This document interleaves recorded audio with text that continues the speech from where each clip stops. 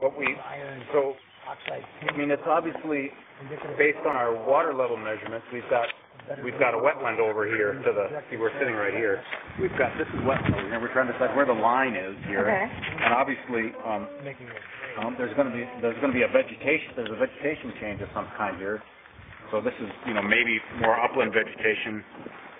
And then somewhere down there is going to be a wetland vegetation line. But the hydric soils are running up the hill a little bit more. So.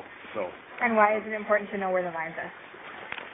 Well, then we need to know how much wetland there is. Okay. So that's how you the process of the delineation. The process of delineating wetland involves that three-legged thing: vegetation, soil,